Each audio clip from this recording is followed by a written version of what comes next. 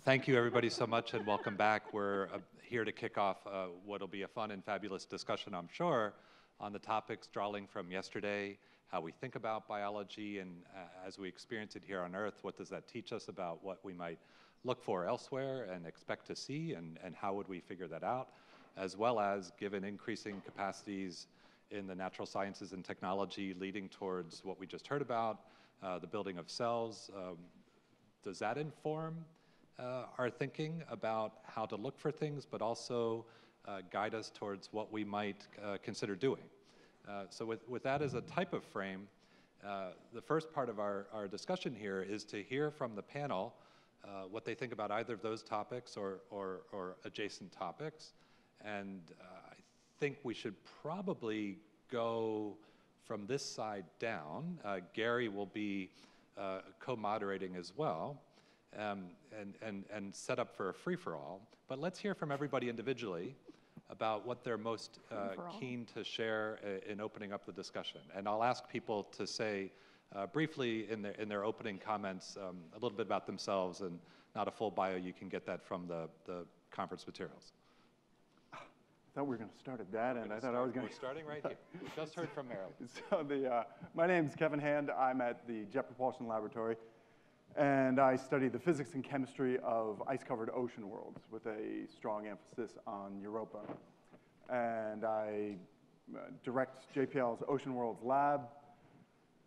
And one of the big things that I focus on from a mission standpoint is trying to get a lander down to the surface of Europa to scoop up some surface material and actually look for signs of life. And this is an amazing mission that we are not yet committed to. We have the tools and technology to make it possible, but this mission is not yet a commitment in NASA's framework. And when I think about, we spent yesterday talking about all the possibilities, and I think Dave Catling brought this up at some point, where, for goodness sakes, we can actually answer some of these questions and figure out if these genomes have migrated, whether or not the origin of life is easy, whether or not the origin of life is hard, whether or not it arises wherever the conditions are right. We can actually go to a world like Europa and search for extant life. Why is that critical? Well, when you think about NASA's current program for searching for life beyond Earth, really the only place where we are pursuing that endeavor is the surface of Mars. And in that context, we're looking at very old rocks. And I would be delighted if today or tomorrow the Curiosity rover turns a corner in Gale Crater and sees a stromatolite or sees some bed form that looks like it could have been derived from life. But as we all know, we're not going to find large biomolecules in those ancient rocks. To really explore the fundamental biochemistry of alien life, we need to go to places where life could be alive today. And worlds like Europa and Enceladus and possibly Titan offer that potential. So I think we need to commit to getting some of these missions done.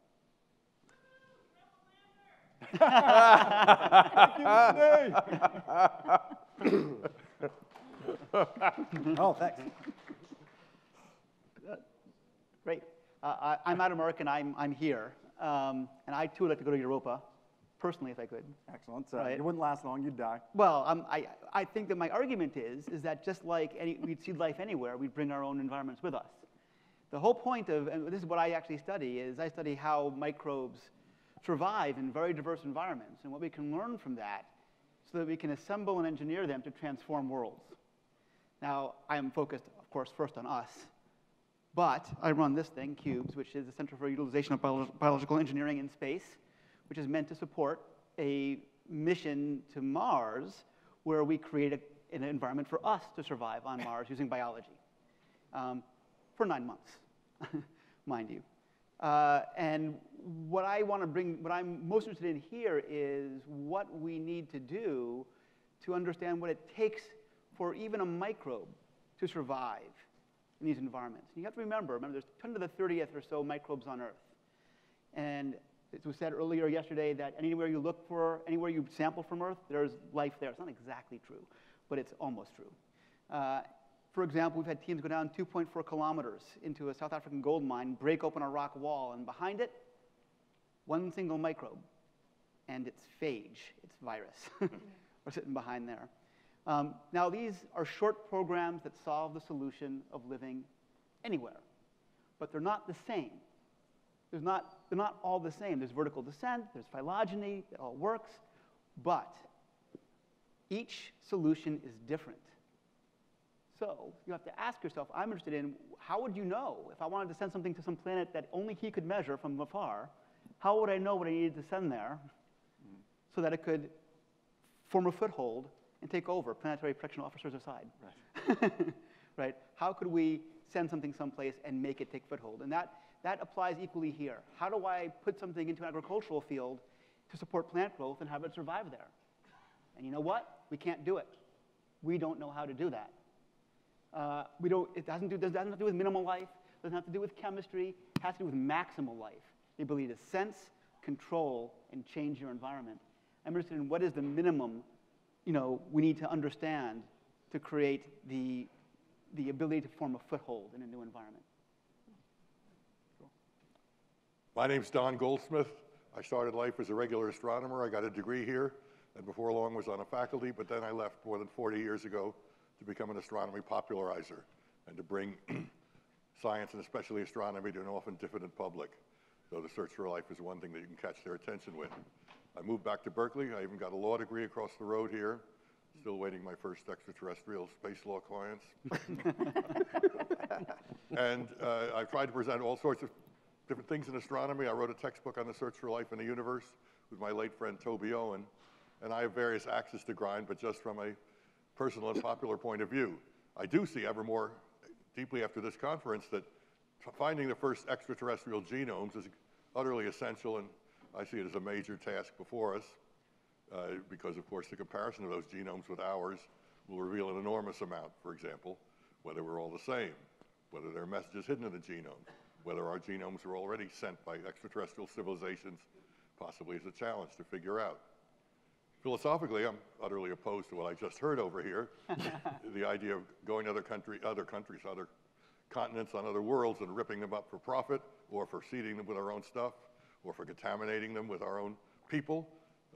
Like most scientists, I like to think the idea of sending people to Mars is ridiculous in comparison to sending our wonderful automated spacecraft, which get better all the time, and do more and more, and in fact, make humans unimportant. Of course, as a popularizer, I understand no Buck Rogers, no bucks, as my friend Charles Fleischman. But it's my job, among others, and yours too, to educate the public that, and they do to a certain extent admire our curiosity and spirit opportunity rovers on Mars. They give them personalities. We have to work harder than that, at that. So those are my feelings. I only can say, go for the genomes. I only wish I could live to see it. I'm Mike Finney, and I have deep roots in science, in the biological sciences, including as a college freshman being taught organic chemistry by Steve Benner. In spite of that, I stayed in science through graduate school. But I ended up starting a company while I was in graduate school, and then got pulled into the biotech world. And so now I'm an investor and board member of a wide variety of biotech companies, including a whole lot that are in the area of upstream of DNA sequencing, of sample preparation and that sort of thing. So, I'm very familiar with the sort of technology that we would use to look for extraterrestrial genomes. So years ago, when Gary, probably, 30 years ago, when Gary started talking to me about looking for extraterrestrial genomes, I did the simple calculation of, well, maybe it's not really all that probable, but name your probability and then multiply it by the coolness of actually discovering it, and you come out with a significant amount of coolness. And so it's worth doing. So I've been subscribed for a long time. I want to say a few things in defense of Mars. Whether you believe in interstellar life transfer or just local life transfer, Mars is probably the most likely place in our solar system to find life that's like Earth life, and that's what we're looking for. And especially, it's especially likely for local transfer, that whichever planet life started on, the other one would have been contaminated pretty quickly. And then one more thing about Mars, which is maybe not really so much about Mars, but more about life. If Mars had life 4 billion years ago, Mars still has life. Nothing has happened on Mars that would have wiped out life.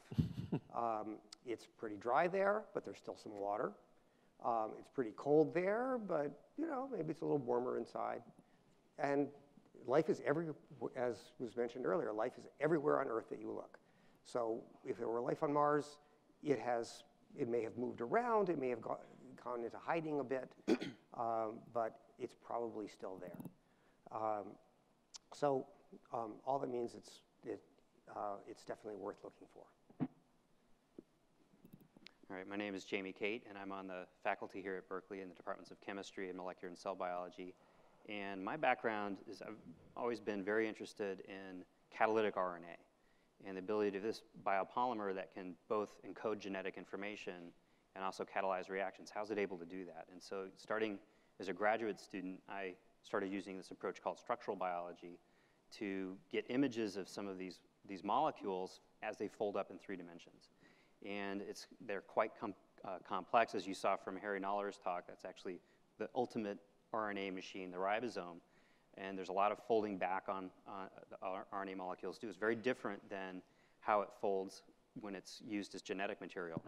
And so from those kind of efforts, I learned how RNA can fold in 3 dimensions. And then, of course, I wanted to take the next step, and I went and worked with Harry Noller to look at the ribosome itself. And I have an ongoing interest in how the ribosome can act as really a universal translator. So I'm sure most people here have seen Star Trek, and it has this wonderful kind of device in the show to keep things moving, a universal translator, so that the actors the people can all understand each other.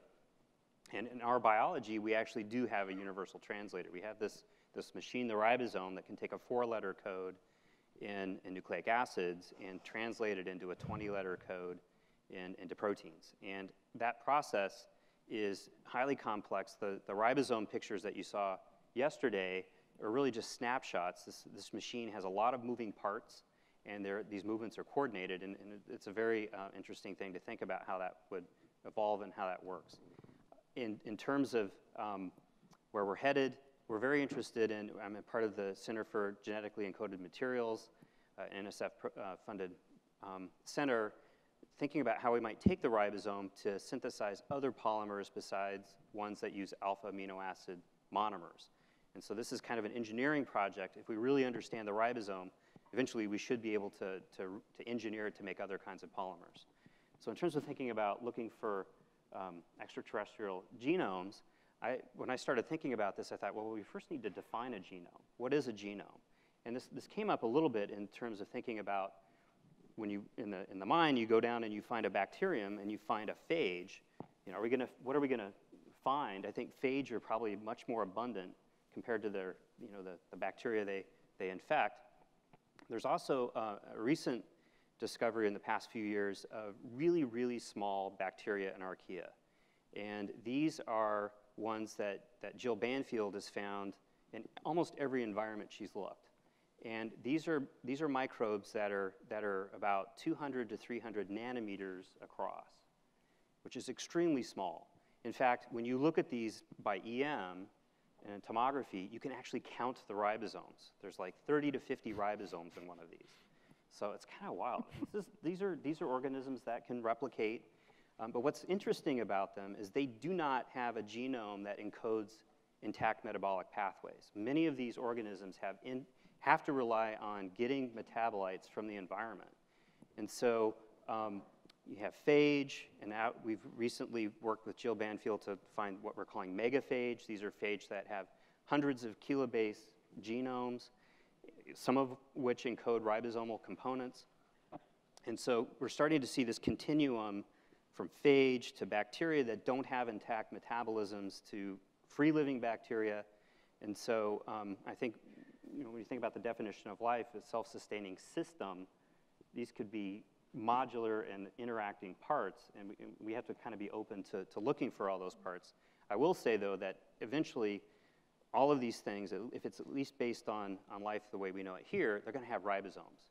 And so we can be looking for those, and in fact, we could be thinking about that as a target. I'm Penny Boston, and I'm the director of the NASA Astrobiology Institute. When I'm not being a bureaucrat, my real life has centered around very extreme microorganisms, primarily in the subsurface for the last 25 years. Earlier in my career, of course, I worked on surface extreme environments. But what I discovered when I first started going into caves was that the total biodiversity of the subsurface is extraordinary. It's unparalleled.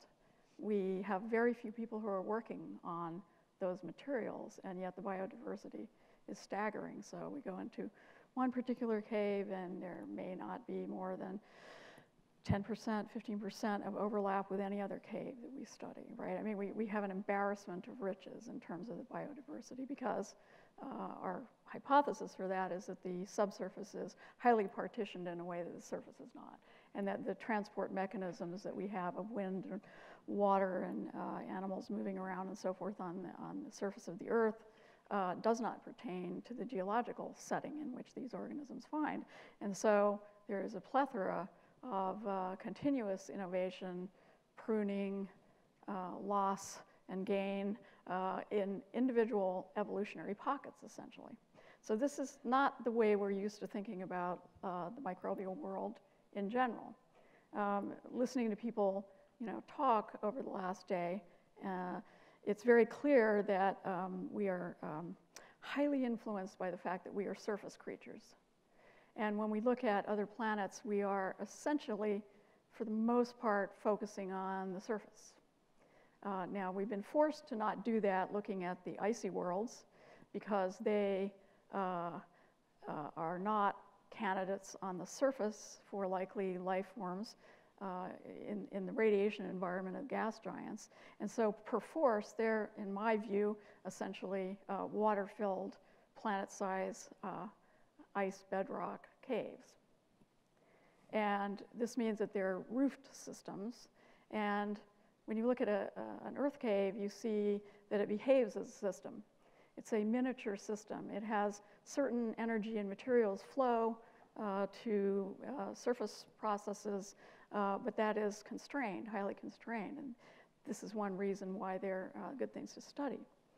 Thinking about the panspermia issue, as I have been for a number of weeks now, as we came up to this event, I think that it is a very different set of challenges trying to look for exchange of biological material within the solar system than it is looking for inter-solar system exchange. There are the obvious differences that people have already articulated here. But one of the important things is that for a natural system, which may pertain to many other exoplanet systems, we ought to start scoring solar systems on a solar system-wide basis, right? To apply it to exoplanets. There either will be life somewhere in the system, or there will be no life in the system. This is enriched close to home, where we can actually do interrogations of our neighboring planets and small bodies. But the complexity of trying to sort out the genetic pedigree and pathway, if we are so lucky as to find life forms on other planets in our solar system, is both a gift and a curse. It's a gift because it gives us a basis for comparison, but it's a curse because over the long history of our solar system, much true information about this is likely to have been permanently lost. And we know that evolving systems are highly responsive to their environment, and that we have 4 billion years or something like that of evolution. And so when we look at microorganisms today, people tend to mistake that for primitiveness. They are not primitive. They are the recipients of just as much evolutionary time as you and I. And this means that they have gone through bottlenecks and changes. And so even areas that we think are deeply conserved within the genome may have been the result of a bottleneck at some point in the antique past. So reconstructing the actual point of origin of in solar system genomes, if we're lucky enough to have more than just ourselves to study, I think is going to be an exceptionally difficult situation. My only hope for detecting an extraterrestrially intended, purposeful type of genome that would have been sent out by some other intelligence is that it would have to be so engineered that it would defeat the normal stochastic events that happen on a planet and the way that a genome responds to that. So I see the only potential really for detecting any evidence that we come from another genome as being sort of de facto evidence that that was an engineered effort rather than a natural effort, because I think that natural panspermia, even if it's occurring in every single solar system all over our galaxy and beyond, is going to be erased because it is not built to last. It is built and optimized to change over time. You guys have heard from me. Good. Oh, you've also heard from me. No, obviously, sort of the prospect of ever finding a genome from somewhere else is extremely exciting, and it will for sure inform our project in all kinds of complete new ways. So that would be also for that reason really great.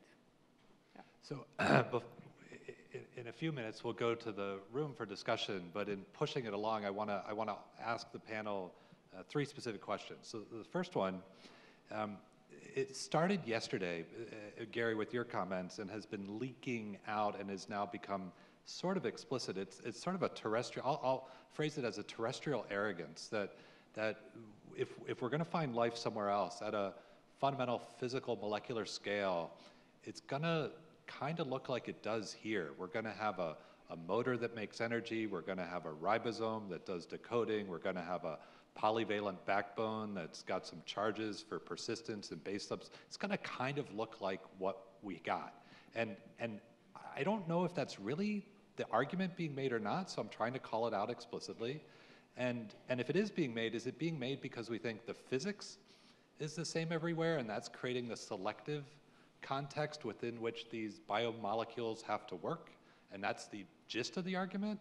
So is anybody, or do I have it totally wrong? I think you have it wrong. We are trying to test one simple hypothesis that's very explicit, and that is that life elsewhere in our solar system is related to life on Earth. That is, they had a common ancestor. And the reason that we're looking for genomes is because if they had a common ancestor with life on Earth, then they will have a genome that is like our genome. If they did not have a common ancestor with life on Earth, then who knows? I can't tell you exactly what they're going to look like. And are they going to have DNA? There'll probably be at least some pretty significant difference from what we have. But we're not looking at that. We're just testing one hypothesis that is worth testing. I like to call this the Huygens difficulty. Christian Huygens wrote the first serious book on extraterrestrial life, and he speculated, for example, that there was life on Jupiter that would be a lot bigger than our forms of life, because Jupiter is bigger. And then he went on to say, and of course, they'd have heads because everything needs a head, and they'd have arms because they're very helpful for gathering things in, and legs. You got to have legs to move around with.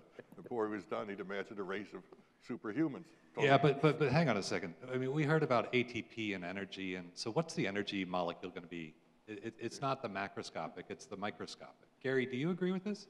Well, okay. Oh, if it's ancestrally related, it's going to be use all the nucleotides. They'll have the RNA. But what if it was a separate origin? Well, then I got nothing to offer on that. And I think that's the challenge, is if it is a second We genesis, embrace for our example, ignorance. Yeah. it's going to be very hard for us to detect something like that. Now, I think that Stephen Benner has a pretty good argument. If life arose in a polar solvent, it likely will have a polyelectrolyte type backbone. Then we can start to think about using analytical chemistry approaches to concentrate those, not necessarily get sequence information per se, but to start using things like mass spectrometry to look at what are the components of those polyelectrolytes. But if it's not like our kind of nucleic acid, it's going to be a really challenging problem. But I think part of what you're asking, Drew, is you know, are there alternative chemistries we haven't thought about that could form the basis of what we call life? And you're talking about what your unit operations are to define life, right? And you said, well, I need something that provides power. I need something that provides the ability to replicate. And then ultimately, someone brought up the fact that we probably want to be able to evolve a heritable material that is not just the ability to self-replicate, it's the ability to change. And so whatever the chemistries are, they have to have the ability to encode information and to change that over multiple cycles, you know, and then to win. So there has to be ability to encapsulate, to identify one to the other. It has to be ability to encode information. So the question is, can you do that without a polymer? I don't know. Is ATP the only small organic or the only small molecule equivalent that we can get energy out of? And the answer is no. There's other ones you can do.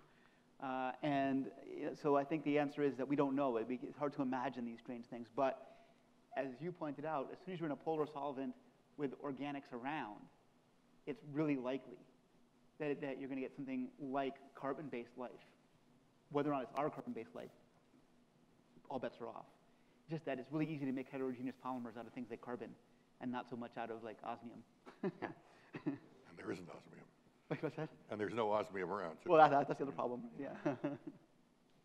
Okay, let me move on to a second question. So, Adam, you were hinting at and making the point that regarding microbes, it's sort of hard to understand what microbe is right for the niche when you haven't seen the niche yet. And obviously on Earth, most microbes, you'll make the point, we can't cultivate in the laboratory. We so poorly understand them. And then Penny's pointing out there's many different environments we might not have sufficient empathy for.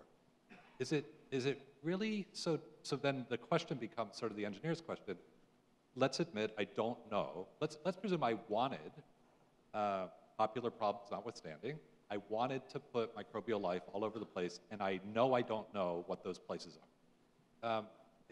If I'm a gardener here on Earth and I've got a difficult plot of land, I'll go to the seed provider and I'll ask them for their monkey wrench collection, this ensemble of seeds that is purpose-built for ambiguity and difficulty.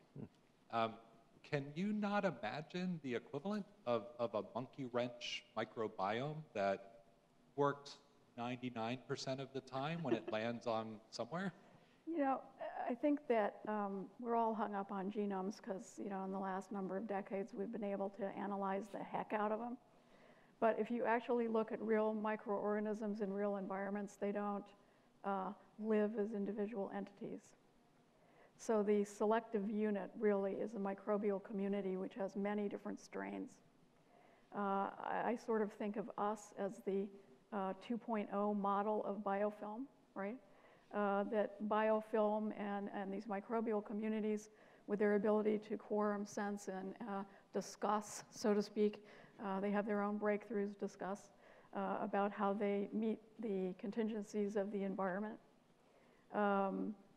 And then we sort of usurp that by being large, structurally complex, but in many cases more simple chemically.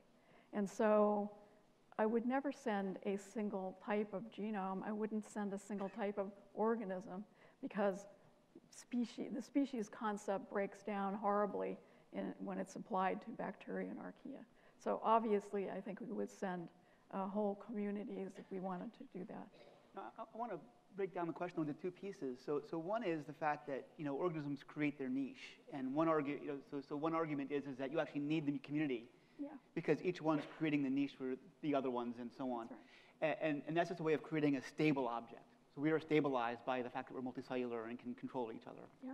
But in a sense, what Drew's asking is, imagine that you are a laptop computer being sent across the universe. You need to connect to your audiovisual systems, and you have an HDMI connector and a small USB that you can't connect, right? And so the question is, what is it we do? And so we talk in dispersal problems, in the universal dispersal problems, of things like, well, maybe a phage should be sent across the universe.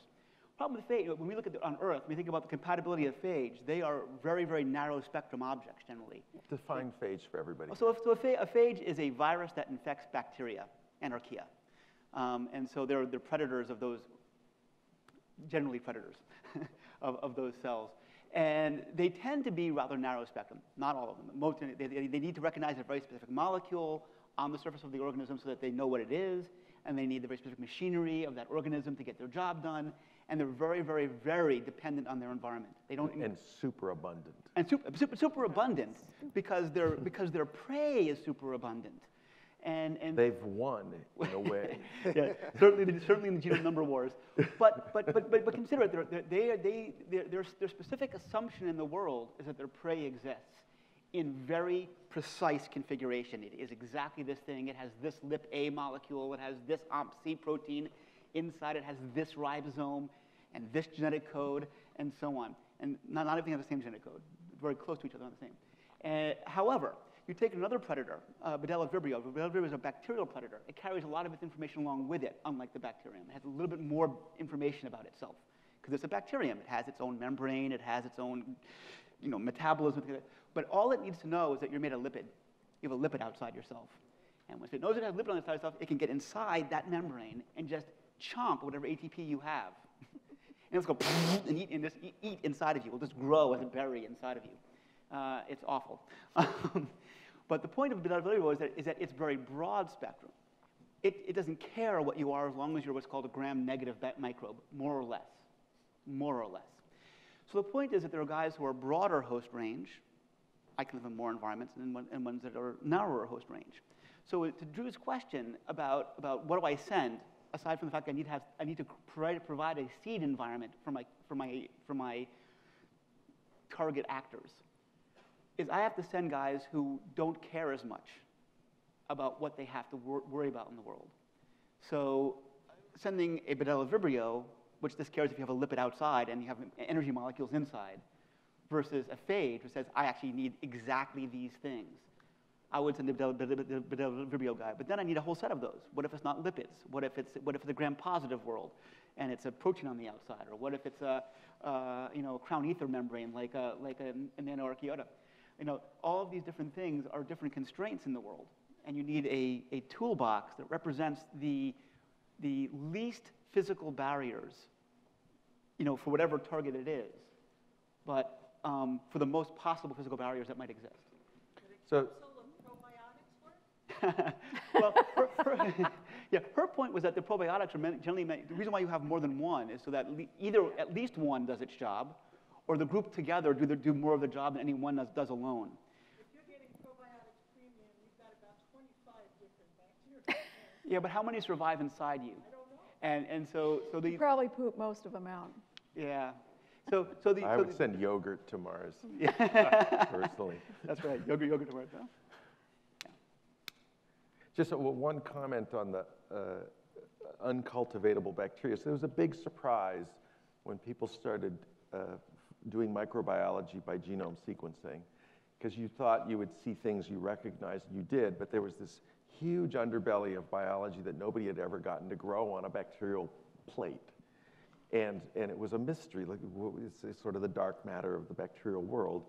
And then people started to assemble their genomes, and they realized that these bacteria you couldn't grow tend to have smaller genomes because they've deleted things that are involved in making vitamins. And it became apparent that if you just put E. coli on the background, so E. coli you can grow, and then 10% of the uncultivatables you could suddenly grow because they're getting what they need from the E. coli. So this is a highly evolved system. In the same way that we demand vitamin C and vitamin B, we've ceded the production of vitamins to the bacteria as animals. And only humans have seeded vitamin C, right? It's not all animals that need vitamin C. So there's ways that you can sort of depend on your neighbors. And it doesn't mean that there's these intimate interactions between every microbe and another intimate. There's sort of gross community expectations. They say, I know I can get that from another, and it's more efficient for me to just get it from my neighbors. There's a lot of that in microbiology. But the thing that they come from that is that there's assumptions being made.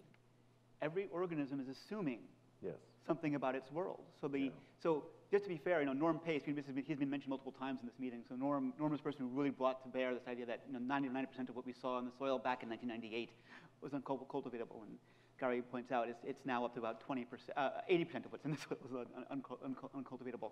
Not all small genomes. But part of the reason why is that all those guys make assumptions of the world in which they live in, and then we violate those assumptions when we bring them to lab.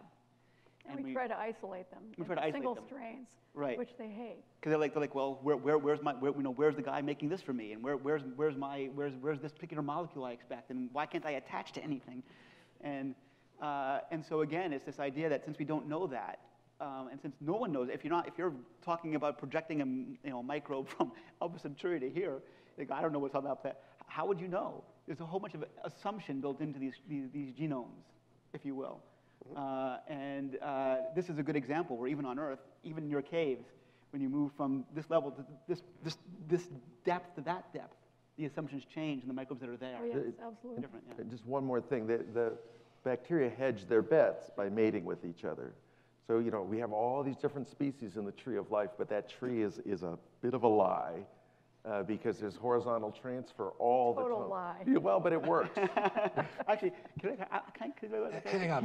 Right. Well, let me finish the thought here. Just to finish the thought. So that this idea that you can recombine between genomes means that it's a way for bacteria to suddenly, in a jump, bring in entire metabolic pathways that they need. And so they're constantly mating these things around. And it's a pan-organism. And so in that sense, you don't have to bring in one, you just have to bring in a lot. I mean, a lot. Yeah. So much great science here. Let me just be a really dumb engineer for a minute. I'm going to put a payload on Slingshot 2, 3, 4, 5, 6, whatever, and can you get me a monkey wrench collection of microbes? We don't know where we're going, but it's going to cover 90% of the things we encounter and boot up a habitat. Well, sure. I mean, you go to just about every extreme environment you can think of, and non-extreme environments, and you gamish them all together, and you send it off to, destination X. I think you separate them. You don't gamish them all together. You keep what? Yeah, I don't think you gamish them all together. I think you keep your Arctic communities with Arctic communities and your hot spring community. I'm not sure you do. Well, we could argue about it. Because Earth has not done that, right? Well, I'm going to argue that you're going to disperse them anyway. You're going to disperse them anyway. But the shock of having them together immediately is hard. But the resource you bring, that is the fact that you have to take that community and give it its assumptions, so that when you seed it, there's enough of that assumption present. But its assumptions can change, because the assumptions are answered not by the properties of an individual organism, but they are answered by the entire assemblage. Right. And so, I mean, it's like the alien effect. In this case, you drop some strain of microbe into an already well-established environment. They stand, for the most part, a fairly slim chance of being able to make it, right?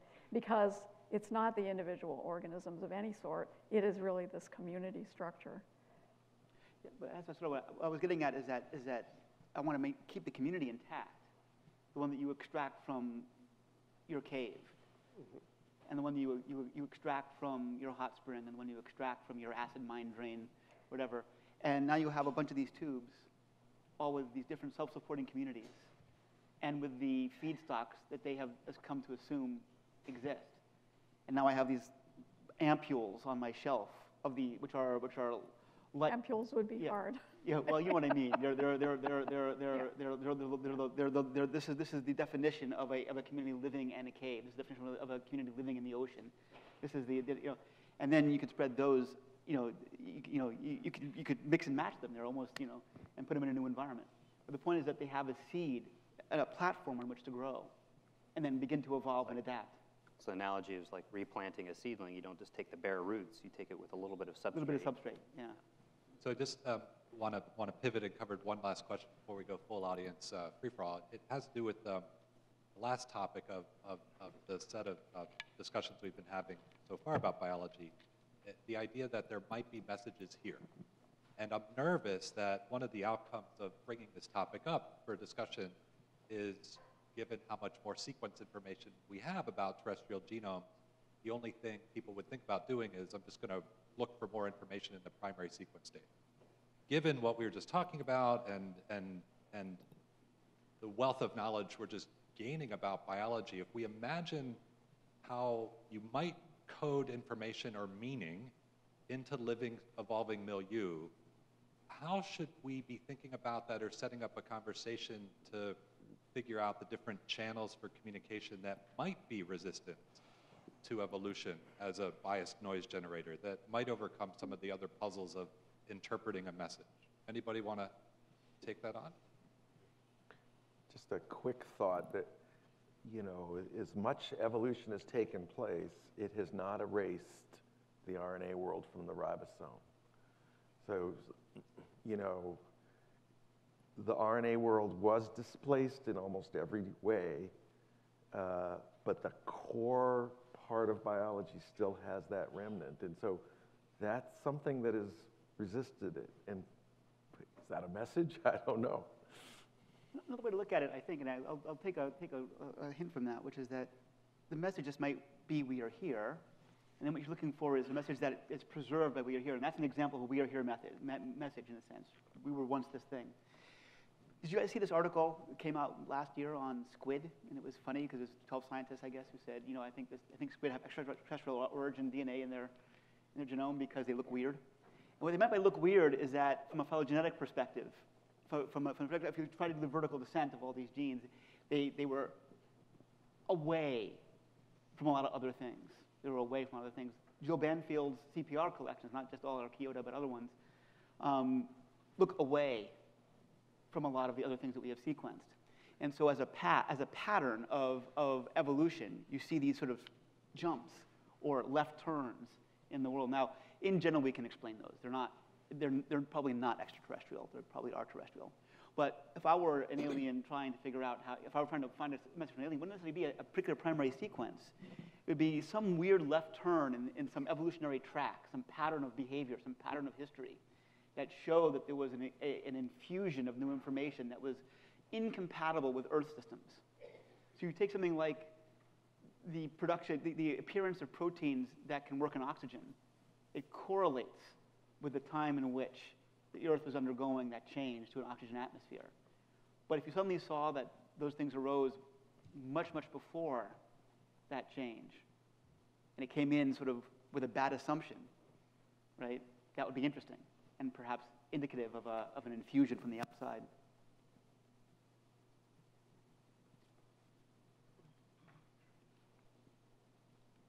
Other comments on that, or hints or suggestions to a teenager out there who wants to start looking through databases?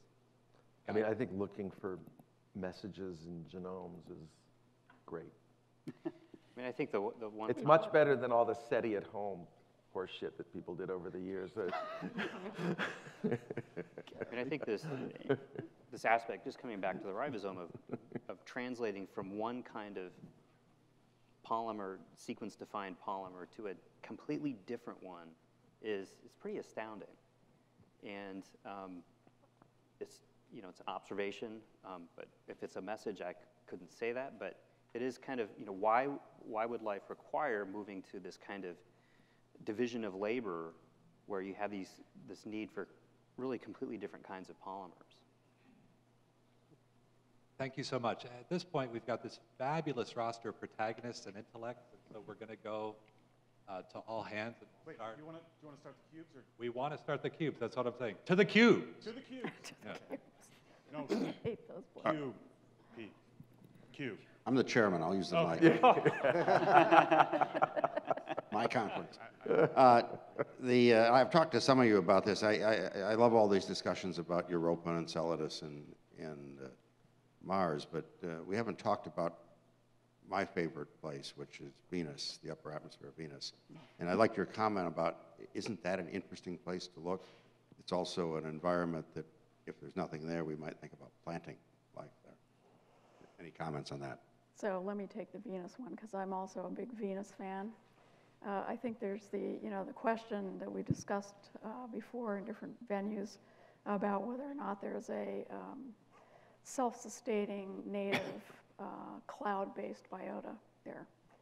That's the modern application, really, of the astrobiological significance of Venus, and definitely needs to be interrogated, although you know that I think that the chances are low because of the dewatering of the planet. But I also think that there's another really critical aspect of Venus. It is such a comparison to Earth in so many ways, and yet, Earth is relatively benign, and Venus is anything but benign. Something terrible or several terrible things must have happened to Venus to give it the bizarre orbital characteristics that it has, and spin properties being so slow and retrograde. But I think that the potential is there for trying to delve into whether or not we could find any evidence for a clement biospheric period in Venus's ancient history. And from discussions from colleagues who actually work on Venus planetary science, it's pretty clear that there is a lot of recent resurfacing. And we don't know the timing for Venus's great tragedies.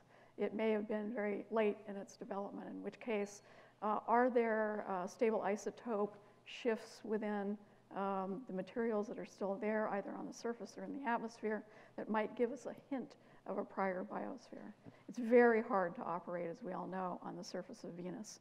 So looking for physical fossils or indicators in the rock is pretty challenging for us right now. But there may be more broadly distributed geochemical, geophysical remains that might give us some hints. So I think Venus has much to teach us, and it is definitely an understudied planet. So we have two cubes, so they should go back and forth on the questions.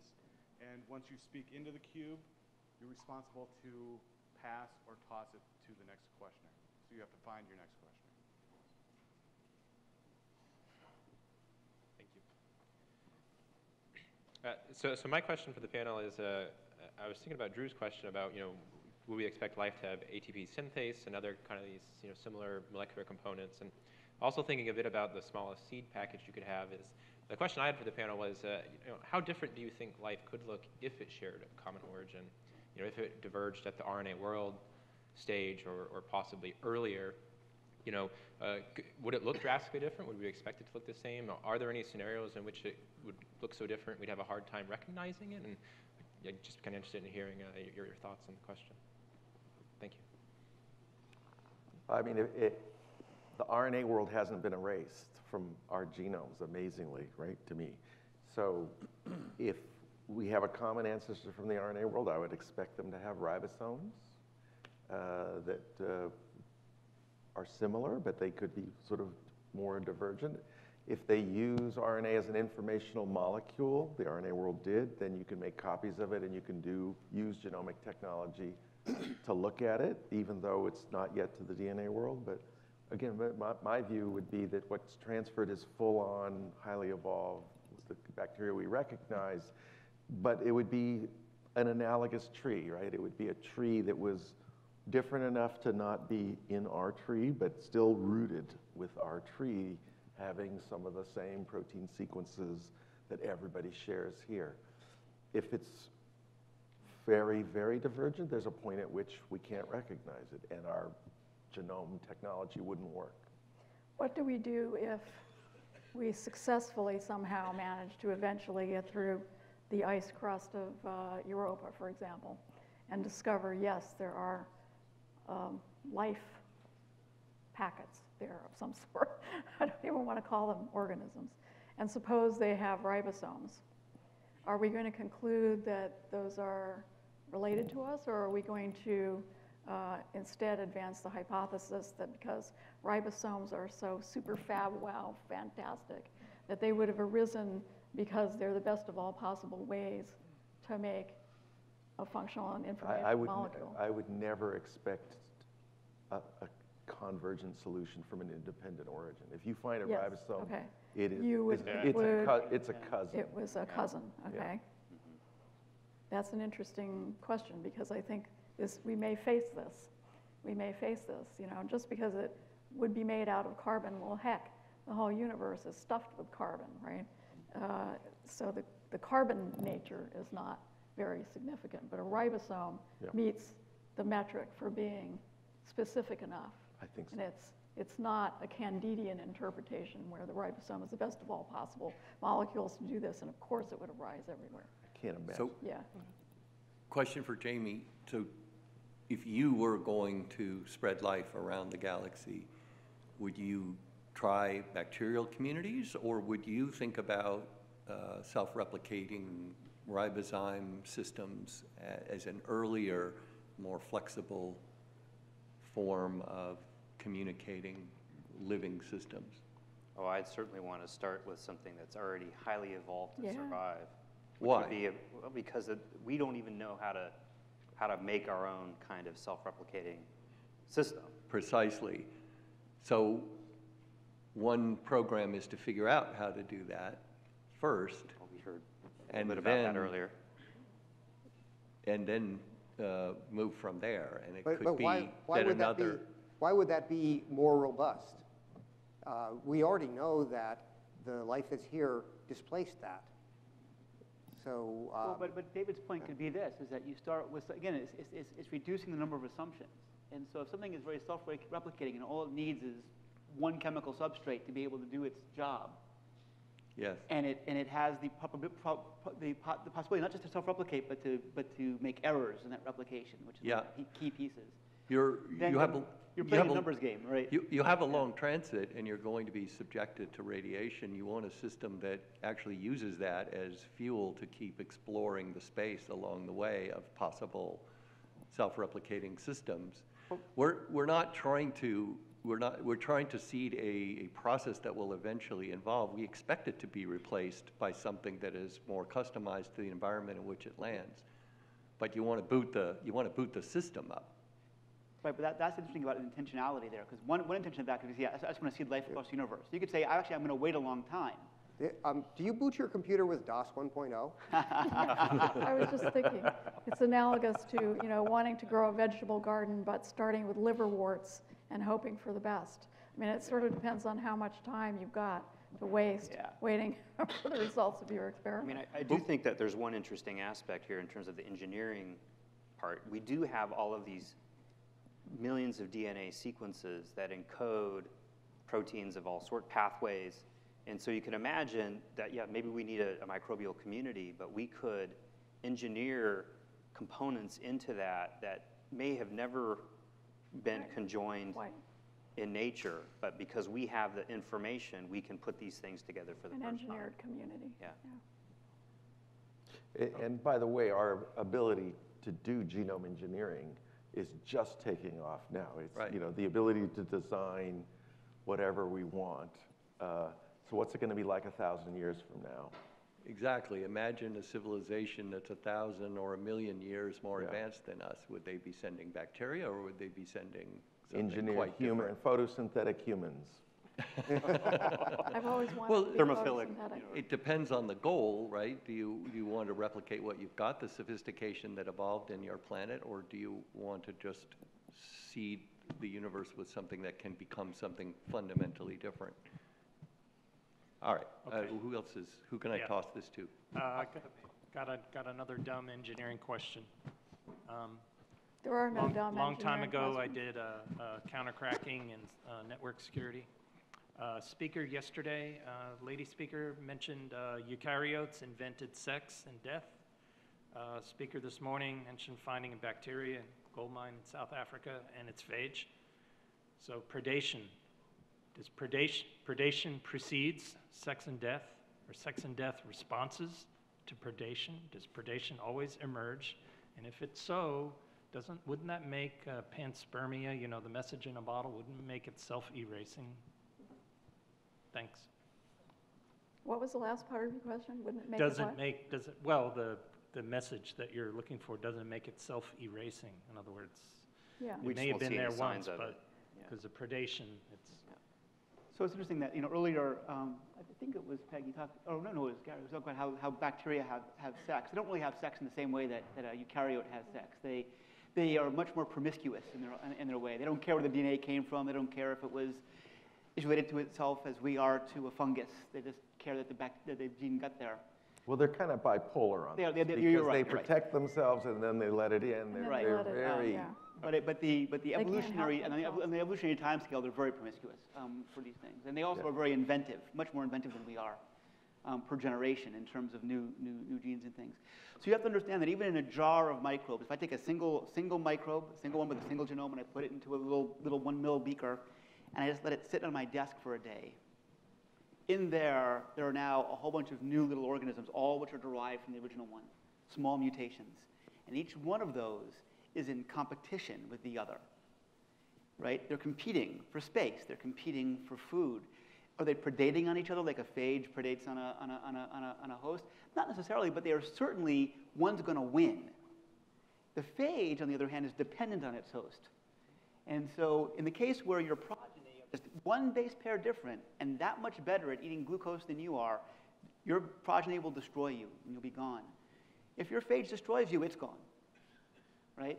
So predation and competition are the nature of any changeable system with finite resources, right? Whoever wins, wins. The sex piece is a bit more complicated because it's about how change occurs. And sex was a way of allowing change to occur in a more controlled manner than we do in the bacterial world. Well, and it's more whole hog, so to speak. It is more whole hog. I mean, you just smash two things together and you produce, a third gamish of all of that. Where if, you're a bacterium and you're accepting a plasmid, these are little bite-sized chunks, Yeah, right? much smaller. So the sort of diffusion rate is much more dispersed within the microbial world than it is we large things. Although when you look at our genomes and you see all the trash that's in there from everybody else, we're not as discrete as we think we are. Right. Yeah. The eukaryotes, which is us, we're DOS 1.0. We've had many fewer generations than they have. Yes, and it's really a kludge. It's a terrible kludge. Aw. It's true. It's true. I have a question. So I did boot DOS 1.0 and even before that. Some of us are old enough to remember that, so it is possible to survive that era. So my question is the following. There are organisms known on Earth that were recently discovered which are radiophilic. They are really quite much more able to use radioactive elements and their byproducts than we thought was possible. Is that really true? I think it's the radioactive hydrolysis that releases the hydrogen. They're not like slurping up. Well, I guess that's part of the question here, because you're the expert. So I'd like to understand, has there been a concerted effort to look at those organisms which would actually make use of extreme environments, whether it's high energy particles, of which we would have many on a journey, or low energy ultraviolet, lower energy ultraviolet, and it's things that we consider to be highly dangerous, but yet they may be the sources of energetics. And in fact, in some ways, it's been, I think, quoted many times, cancer is vastly more efficient as a life form than is what we consider to be, a normal sense of life. So anyway, just wanted to get your comments. So, in my view, cancer is basically the single-celled lifestyle attempting to reassert itself, right? It's a rebellion. It's a rebellion against the discipline of being a multicellular, highly specialized group of different cell destinies, right? In terms of these sources of energy that we don't know of any examples on Earth that are using, I think that my sort of half-assed explanation for that in my own brain is that we're not on a planet where We need to do that, right? So for our particular sun, we have a huge amount in the visible spectrum. And chlorophyll, rose to use that. It's effective enough, and it has no competitors.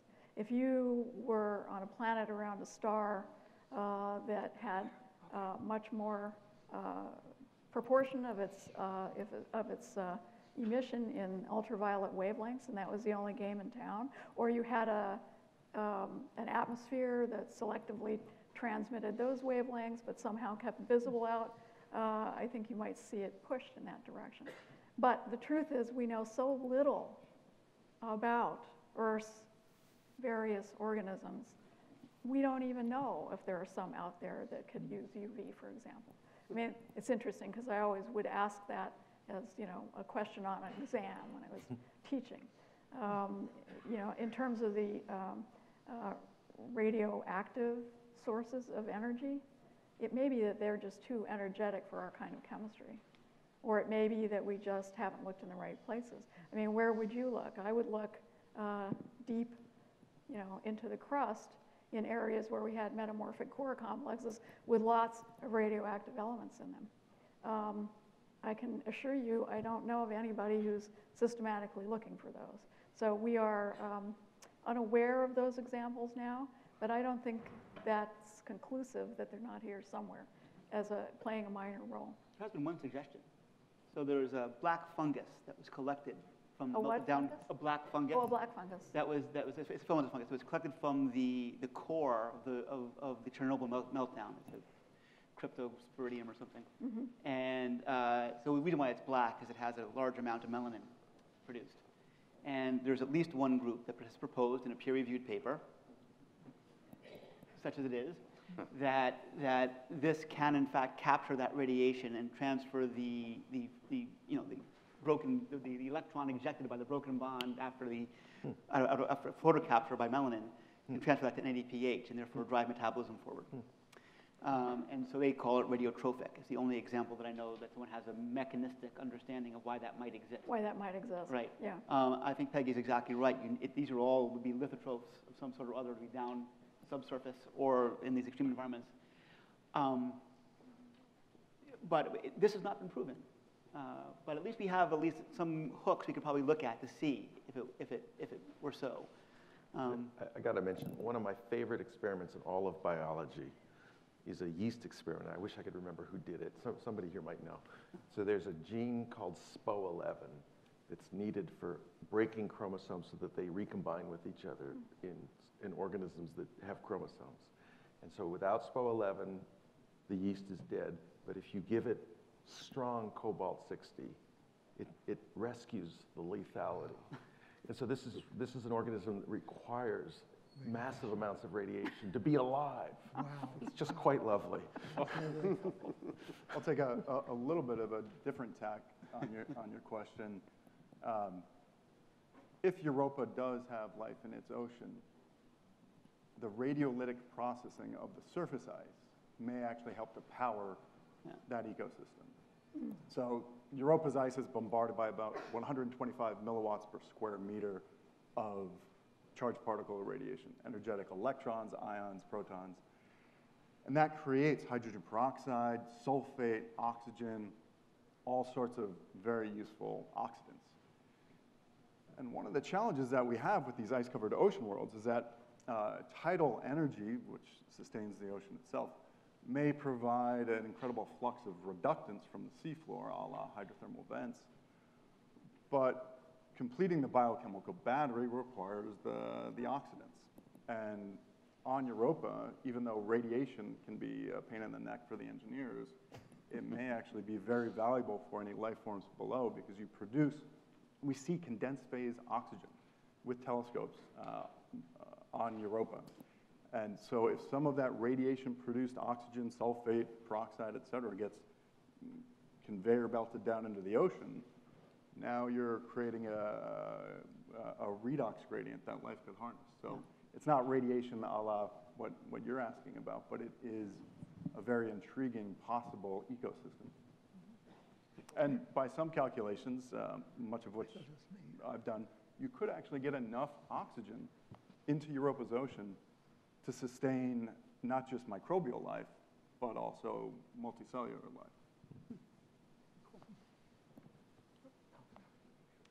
So I think that's a kind of a good segue to the question I had, and the discussions have been interesting of, if you were going to look then for life in Europa's ocean or one of these other places where we think might harbor life, and there are functional macromolecules like ribosomes, and there are ultramicrobacteria that appear to be really common on Earth, and bacterial cells, what would you look for if you were going to actually go and look for physical evidence of life? You mean operationally? I mean, if you could get to the fluid, I would filter the heck out of it and look and see microscopically first before I did the chemistry. You want to see cells, or do you want to look at? I want to see structure with chemistry associated with it. The BAGO suspicious chemicals is not enough for me. That's circumstantial evidence. Everything that I can imagine, even if it's radically different from the life we have on Earth, is unique chemical processes going on inside some kind of structure that gives you a boundary condition where you know entity from non-entity, right? I think that the boundary condition at some scale is absolutely essential. So structure is a real clue. And then if the structure looks interesting, then you look for the chemistry. If you are stuck with doing chemistry first, you try to look for suspicious chemistry. But then, to me, it's not very convincing unless you find a structure within which that chemistry is forming. Just make DNA and sequence it. You can detect one sperm. It's very, very, very sensitive. So you just. So that's monospermia. Right? The way people do survey, how do you survey for life on Earth? You go out, you make DNA from wherever, the mud that you're studying, and you ask what's there. Yeah, but Gary, you're so DNA biased. Absolutely. You and I have had this debate before. So the Penny's answer, and this sort of comes back to something that Jamie mentioned at the beginning. I think there's a big difference between being able to use instrumentation, make measurements, and know that something is there versus understanding it. Yeah. And so I think we are primed and ready to be able to make the measurements to know whether or not something is there. And if it's there in great abundance and fecundity, then perhaps it'll be easier to understand. If we were to go to Europa or Enceladus and see complex organics, amino acids bound together, et cetera, some morphology, then we would follow that up with a more complicated mission that could potentially do some sort of sequencing. You're crazy. Now Gary, Gary wants to send a sampler. To not look for DNA. I don't think we're saying not to look for DNA. I'm just thinking that. No, but you're saying maybe your hat eventually on you should go straight to DNA. So there's a backstory here. Gary and I have debated this for a number of years. He wants to put a DNA sequencer on a Europa lander, which is great. But every gram costs us I understand. You're right. A bajillion dollars. And the key there is that any given measurement that we commit to has to have scientific value even in the absence of life. Yeah, that's a key lesson that we learned on Viking. And it's not, what would we learn with a DNA sequencer on Europa if there is no DNA-based life? We would learn that it's DNA free. Would we not? Yeah. Maybe not. Maybe not. Your chemistry has to, looking chemistry has to work. Yeah, exactly. I do like the idea of looking for structured kind of objects in the filtrate. Patterns. Patterns. And they should do that at crime scenes too, right? You should just look for structures and then eventually look for DNA. No, they go straight to DNA. Because we know there's going to be DNA they know there. that the criminals like the human, right? I mean, it's a very simple thing. They know so much about it at that point. They're willing to invest. You should get a cop on your advisory board. If the perpetrator doesn't have DNA, we've got another question over here. We're going to go to the next question. This is great. Keep going. What I've been getting from this absolutely wonderful panel and from the previous talk is something which is equivalent to what we've been dealing with in astronautics and SETI for a few decades, and that is called the von Neumann machine. The von Neumann machine is basically, for those, if there's anybody in the room who doesn't know this, it's a robotic device. You send it out into space. It comes to another star system, duplicates itself. In 20 million years, the entire galaxy is filled up with our von Neumann machines. Now, you're talking about bacterial devices like this, and packets of bacteria or viruses or what have you that could be fit on very, very small spacecraft, even those we talk about in Project Starshot. They already have. I know. So within a very few decades, we will have the ability to project these things through the solar system and possibly beyond it. Do we need some type of ethical control? Because I can see a university like Berkeley or I am at CUNY making the decision, hey, let's go out and pollute Proxima B or Tau Ceti 4. Do we simply allow that, or do we There's stop already that? rules against it. Who, right? who There's apply- planetary protection, right? Yeah. Kevin, you could probably talk all about planetary protection. Well, it was interesting listening to all this talk about the right phage, what was your term, the monkey wrench packet. I spend a lot of brain cells thinking about how to make sure we don't do that. You know, Europans should be for the Europans, Enceladus should be for the Enceladians, Europa, Europeans, and of course, as Carl Sagan said many years ago, Mars should be for the Martians. Now, the human exploration program may leapfrog that, but certainly when it comes to Europa and Enceladus and Titan, we have very strict guidelines, both within NASA and within the COSPAR agreements, to make sure that we don't bring any hitchhikers.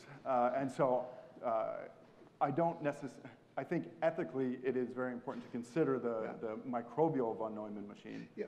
But at least for our survey of the solar system and seeing whether or not extraterrestrial genomes actually exist elsewhere before we seed them with our own, I think we need decades of exploration at a minimum. But let me simply continue, if I may. I wasn't talking about a NASA launch mission or a Japanese government launch mission or any national organization. I'm talking about the fact that in a few decades, the way photon sail technology is developing, this could be done by a university. Or Please don't do it to Europa or Enceladus or it could be done by WikiLeaks could do it, for crying out loud. How do we deal with this ethically to prevent that? I mean, you're absolutely correct, we have to, but I don't know how to do it. Yeah. Boy, I don't think we know how to do it either. Okay. You know, but on the other hand, I don't think that we're going to stop exploring and having these ideas until we somehow become better creatures, because we're really pretty damn far away from that, being primates to begin with. You know, and we're not very good at coming up with ethical solutions and then implementing them, except in arrears, maybe. Could I add something there? We're quite aware that this is an issue. So over the next year or so, we're planning a couple potential workshops, like smaller than this one, but that will begin to sort of understand people's thoughts on that.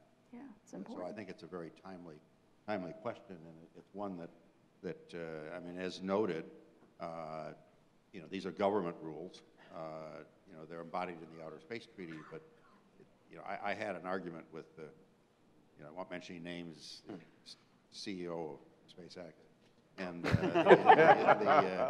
and I asked him about, you know, Mars for Martians, and he was rather dismissive. So, you know, I think it's you know, this is something we do need to consider, and, you know, hopefully in whatever role we can play in the foundation, we want to try that. Yeah. We can't even agree to avert a global climate disaster. How are we going to agree on something more esoteric?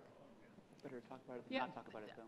I'm just going to slip in before Natalie. There is a really good reason to send a sequencer, and that's to make sure that you don't have contamination from Earth organisms, which is much more likely than the fact that you're going to find an organism elsewhere that is sequenceable by a very specific sequencing mechanism developed for terrestrial life. Yeah, that's a great point, Lynn. Thanks for bringing that up. Yeah. I'm sorry to change the topic a little bit. Penny, you said something earlier that impressed me, was when you look at other planetary systems and you're looking for about the propensity for life, you want to look at the planetary system collectively. And the way that we do that when we're talking about remote detection of biospheres is looking at the planets in the habitable zone, right? It's the most simplistic version. But hearing you guys talk about subsurface life and your comment about caves on Earth, it made me wonder, you know, in the solar system, we don't see any evidence of a global biosphere, you know, that's remotely detectable. But I'm wondering if you could have enough subsurface life to alter the equilibrium chemistry of an atmosphere that could be remotely detectable. Can you even imagine such a scenario? Well, yeah, I can actually, but I think that the detection of it would be very difficult.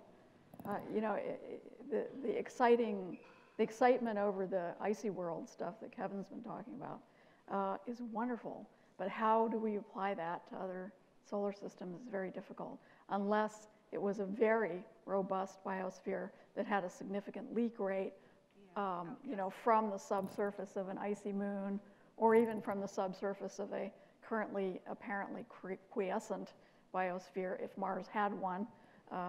You know, certainly there's not enough stuff coming out of Mars for us to even decide that there's something under there by, you know, these methane detections so far are still highly debatable. And so I think it depends on which kind of subsurface. If there's a subsurface biota on Mars, I have divided our solar system into type 1 and type 2 biospheres. We are a type 1 biosphere driven from energy from the outside because we are in the habitable zone.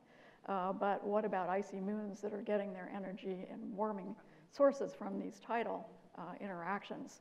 It could be that the solar system you know, has more evidence of life, and it could be that those kinds of icy sort of secondary habitable zones around gas giants could be very common.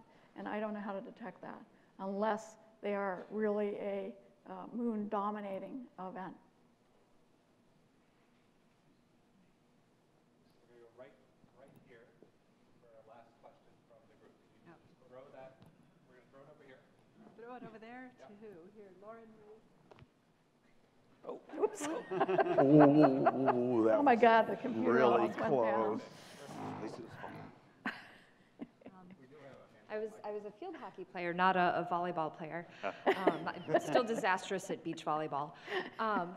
Penny, I want to return to something you said in your opening remarks, which was the idea that perhaps some early genetic seed, RNA or a precursor to it, arrived here from sort of an intelligent design perspective, that some alien might have programmed it to try to evolve and hopefully eventually become us. And you pointed out rightly that in order for that, I guess in order for that to work, the evolution of intelligent life would have to be very likely given the stochasticity of Darwinian evolution. Yeah. I think from some popular reading I've read that in mitochondrial DNA, certain base pairs are more likely than others to mutate over time. And if you trace back, or if you look at differences in populations of mitochondrial DNA, there's certain parts that have more mutations among a large population than others. So for the geneticists on our panel, could this line of inquiry be used to probe what parts of the human genome are more resilient to evolution and trace those back and through the tree of life? Well, mitochondria are formerly free-living bacteria, we think. This was Lynn Margulis's great insight in terms of how eukaryotic cells got built. So here again, I think that maybe that's, I mean, how many people have signed up for 23andMe? You know, that mitochondrial line is very significant, but it is very late in evolution for us. And I can't think of something comparable, really, within the bacterial and archaeal world. I mean, we have these chunks of genetic material that are highly conserved, that point to things like, you know, early adaptation to a a high temperature environment. But is that really primitive? I think that we just are up against this wall of loss of information when we have a hysteretic system that depends on sporadic, episodic, whatever events that cannot be predicted. And that's presumably common on all planets. Quick additional comments, and then we're going to wrap up. Yeah. So two more folks. Yeah, so I just sort of following up on that, I think Gary mentioned this maybe, that there are, when we can use the sequences of all the different organisms that we've sequenced, we can identify a few hundred genes, so at the gene level, things that are conserved or robust. But that's also, I think, probably there's a lot of loss along the way, because there's more than one way to solve some of these problems that organisms are solving.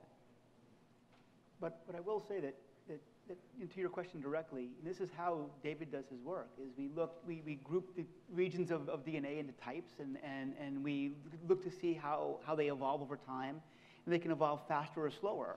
And so each piece of the genome evolves at different rates. And so you can see efflorescences of functionality that occur in temporal order, not unambiguously because of what you said. Sure. Right? But we can see those changes in rates. And there are certainly examples. In the bacteria, for example, in the delta proteobacterial clade of bacteria, they invent, for reasons I don't understand, they invent histidine kinases at extraordinary rates. Whereas in the gamma proteobacteria, not so much. I don't know why, but it just happens to be a class of function that goes much, much faster. And if you look at the tree of those, the phylogenetic tree, if you compare them, how similar are they? In that group, it's just massively moving faster. And so we can see that there's something about the environment that they live in and their lifestyles that is encoded in that. But we don't know how to decode that yet. It's part of our job. Great, thank you. So we're going to wrap up with a binary question. We'll go down the panel from Marileen to the end here. The question is, indisputable evidence of a second origin. Will we find that here on Earth, either because it's here already or sent here or we make it? Or will we first see it somewhere else? So here or there are your options. And what do you think? A second origin, indisputable evidence of that, we're going to find it here or there? Here. Can I just say Isn't something? nowhere a choice? Oh, doom and gloom. Yeah, go ahead. What else, Mary? No, it's just a question that came up while listening to this discussion, because you were talking about, it's going to be difficult to find forms of life that don't depend on external energy, but internal energy, because it doesn't leak out. So is it possible that we have a second form of life on our Earth that depends on internal energy that we don't know about? Then we will find it here, I would say. Well, Paul Davies has suggested that. Yeah. But Okay, do we have evidence? Perfect. So Later. now we're going to modify the closing question. You have to communicate back 1.5 bits. Here, there, or nowhere. Evidence of second origin. Here, there, or nowhere. Start over. Marileen. Oh, here. Here. Nowhere. They're on an exoplanet. There. There. There.